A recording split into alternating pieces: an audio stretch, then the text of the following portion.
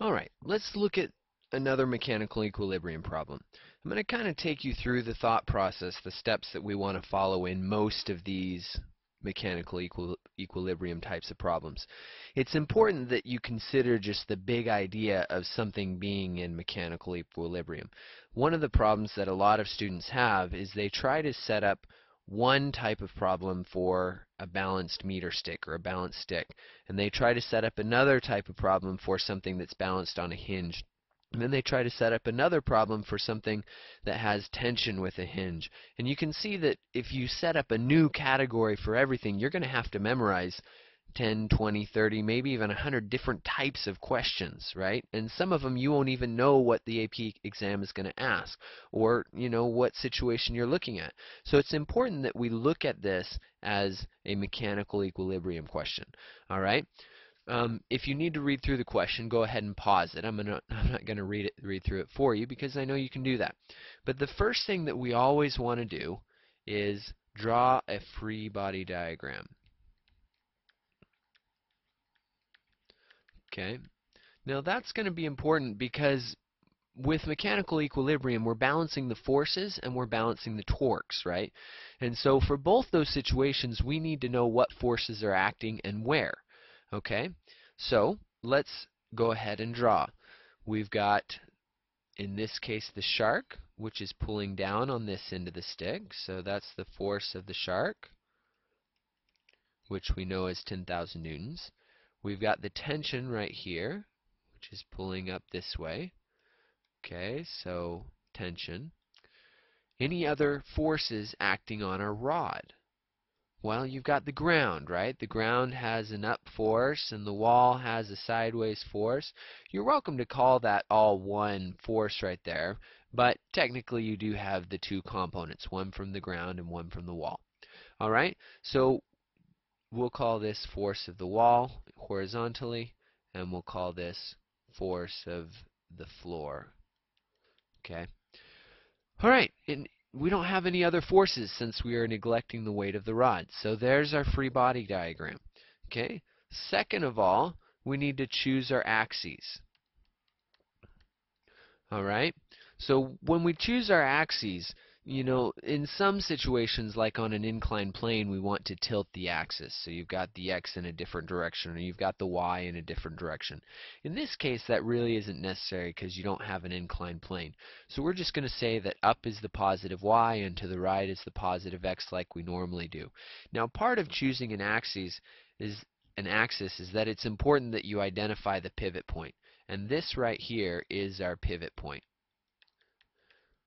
Right? Because the radial distances when we do torque are all going to depend on your distance from the pivot point.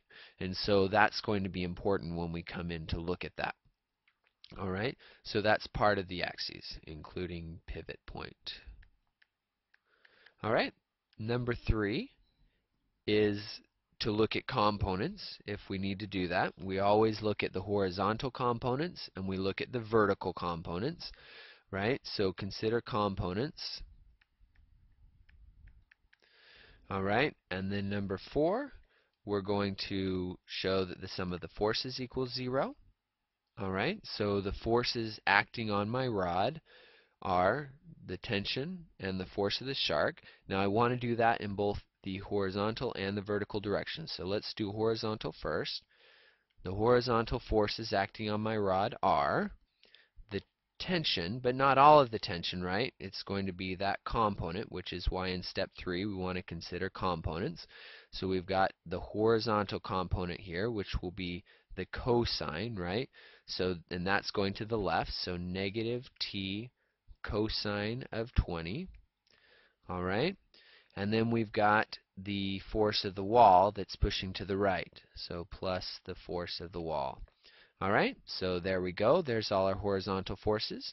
Let's look at the vertical forces. So what are the vertical forces? Again, we're ignoring gravity. We're neglecting the weight of the rod.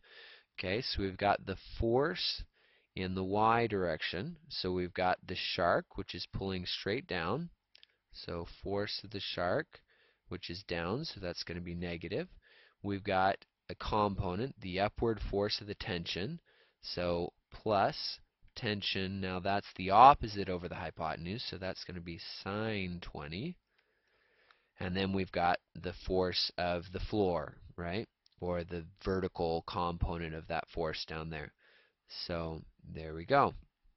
All right. So now step 5 is always to consider the torques, right? So now since the rod is not rotating, then we know that the sum of the torques is 0. We know that the sum of the force is 0 because it's not accelerating side to side or up or down. We know that the sum of the torques are 0 because it's not spinning. All right, so let's consider the torques. So sum of the torques, so this needs to equal 0, this needs to equal 0, and then the torques. So if we consider torques, right, we remember that torque is radial distance times the force times the sine of the angle. All right, so let's look at the torque of the shark. In the problem it says that the rod is 4 meters long, which means that the point of the force on the rod is 4 meters. So let's do the torque of the shark. And we've got the torque of the tension. All right, now the tension is causing my rod to go counterclockwise. So I'm actually going to change that to a negative right now, just a reminder. And the shark is pulling down, which is going to cause my rod to go clockwise. All right, so that one's a positive one. Now remember, these forces down here aren't going to cause torque, right? Because that's at the pivot point, and so the R part of it is going to be 0, so they can't cause the spinning part of the torque. All right, so these two are going to have to balance each other, so let's go ahead and write that out. Sum of the torques equals the torque of the shark, which is the distance, times the force, times sine of the angle.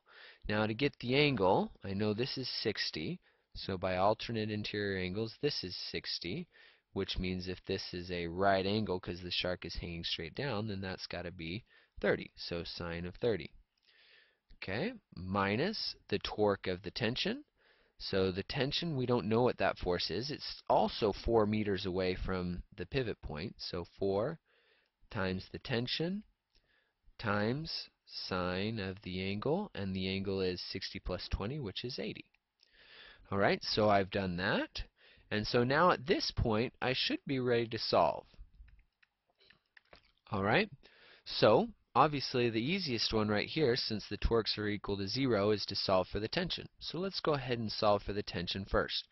All right, so I'm going to move my calculator over so we can see it and work at the same time. So we're going to go 4 times 10,000 times sine of 30, which is going to be 20,000.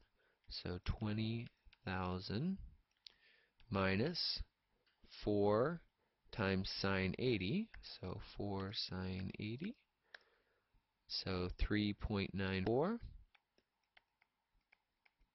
t equals 0. So from there we should be able to subtract. So negative 20,000 divided by the answer, which will be negative, right? So let's go ahead and put that in. And we get that the tension is 5,077. So tension equals 5,080. 3 sig figs is enough. So we got the tension. Beautiful. Right? So now that we've got the tension, we can go ahead, we can plug that in up here, and we can get the horizontal force, or the horizontal force, the force of the wall. So let's go ahead and put that in up here. So negative 5080 cosine 20 plus the force of the wall equals 0. So we'll just go ahead and do negative 5080 cosine 20, which is 4773. So when I add it to the other side, the force of the wall is 4770. Okay, so force of the wall equals 4770. All right, so now we've got that, and then we've got the horizontal, we've got the tension, so all we have left is the vertical, force of the floor, so now we can put that in here. So we've got negative 10,000 for the force of the shark, plus the tension, 5080 sine 20, and then plus the force of the floor. So let's go ahead and add those together. So negative 10,000 plus 5080 sine 20, which is negative 8262, which then I add to the other side, and the force of the floor is 8260.